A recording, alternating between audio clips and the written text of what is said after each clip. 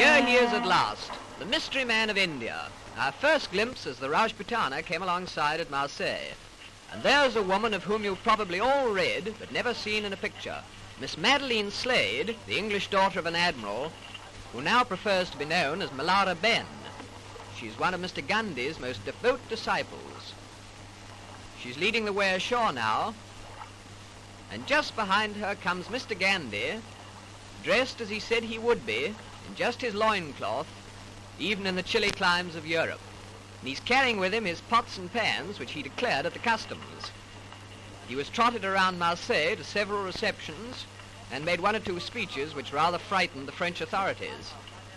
But when asked to speak into the sound-filled microphone, he said, "I think not." And so we go on our way to England. Well, here we are at Folkestone, with the Biarritz coming alongside, and as Gandhi said, in proper English weather, pouring rain and bitterly cold. Miss Slade was the first ashore to tend to the luggage, that is, the goat's milk, etc. She was followed by Gandhi's son, and then came the little man, still scantily clad, but with an extremely wet blanket around his tiny frame. I'm sure he must have been frozen. We were in thick overcoats.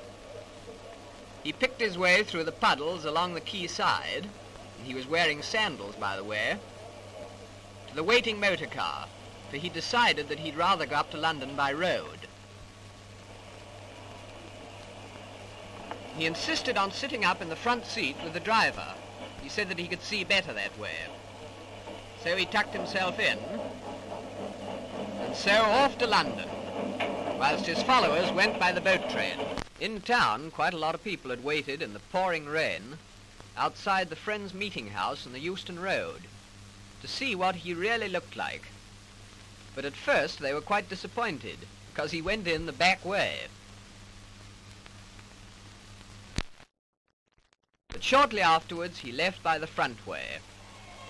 And then they really did see quite a lot of him, even his knees.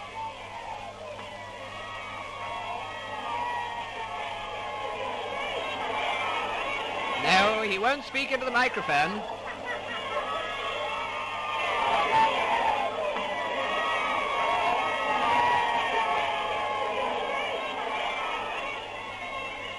And so to his popular home, where we leave this bizarre little man, whose coming has caused so much comment, complete with loincloth, spinning wheel and goat's milk, feeling sure that he cannot complain of his reception or the publicity he has received, from which, by the way, we always understood that he shrank.